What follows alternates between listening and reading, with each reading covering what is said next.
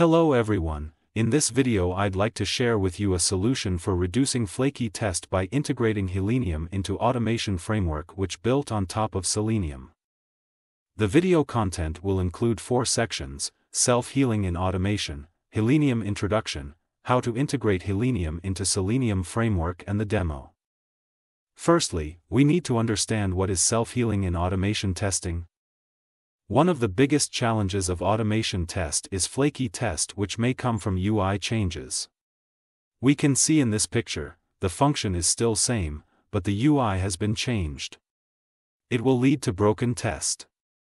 Our automation test script will be failed, and this can impact the release. Moreover, we need to spend the effort for fixing the broken test. For dealing with this problem, we can consider applying self-healing into our automation framework. It's the technology which leverage AI for overcome the issue related to UI change. Once the UI is changed, based on the test run history, it will help us find the similar element and work with it. Thanks to that, we will have less flaky test and save the effort for maintaining test script. Currently, there are several enterprise automation tools which support self-healing in their product like Catalan, Testim, Mabel. In this sharing, we'll share about an open-source tool called Helenium. Helenium is the tool which integrates with Selenium for supporting us to adopts test to UI changes. When the UI is changed, it supports us to find a similar one to interact with. Thanks to that, it can help us improve E2E test stability. Moreover, it has a plugin to update the locator in the script automatically. This tool works not only for web application but also for mobile application. After self-healing, Helenium also generates a report so that user can evaluate if it works correctly. The way Helenium work is, for the first test run, Helenium will save the information of the element into database. It may include tag, ID, class, test method, screenshot, etc. When the UI is changed, WebDriver can't not find the element. Helenium will query the information from the database and compare the element information with the existing element in DOM. After that, it will provide a similar element based on tree comparing algorithm which base on the property or attribute of element. Helenium is able to integrate with Selenium automation framework in various kinds of programming language. However, the primary support is Java. For integrating Helenium into your Java Selenium framework, please follow the following steps. Firstly, we need to install Helenium. We can find the steps for installing from Helenium website. We can use Docker Compose to install it quickly. Now in your project, we will create helenium.properties file in resource folder with the following content.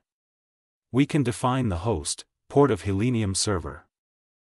For the score cap, it will be the minimum percentage that an element can be considered as the replacement. In this configuration is 50%. Next, we need to add the dependency for Helenium into POM file. At the step of initializing WebDriver in your code, we need to wrap it into self-healing driver class. After that, for interacting with the application, we will use the instance of self-healing driver instead of WebDriver from Selenium. Let's move to the demo section for this tool. This demo with Helenium, we'll start Helenium and enable Helenium setting in our automation framework. After that, we run a pass test case so that the information related to the locators will be sent to Helenium. We'll edit the UI of the AUT in this demo.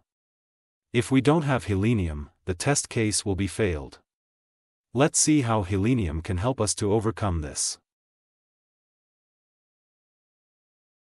We have created a bat file for starting Helenium server in our framework. Let's wait for all the services finish starting, then we can go to the console of Helenium on localhost with port 7878.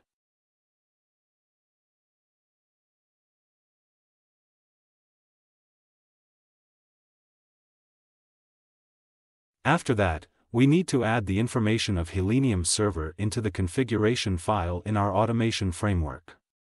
Firstly, we need to run a pass test case so that Helenium can collect the information related to all the locator of the test case.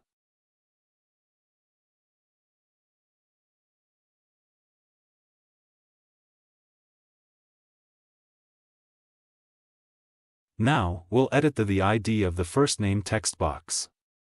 If we don't use Helenium, the test case will be failed because of the wrong locator. However, Helenium will support us to find the similar one to interact. This helps us avoid unexpected broken test. The report for the healing will be generated. We can see the screenshot and the suggestion of Helenium here. There is a toggle button which we can use to agree or disagree with the suggestion, and this will help Helenium have a better suggestion for the next healing. Thanks a lot for your watching.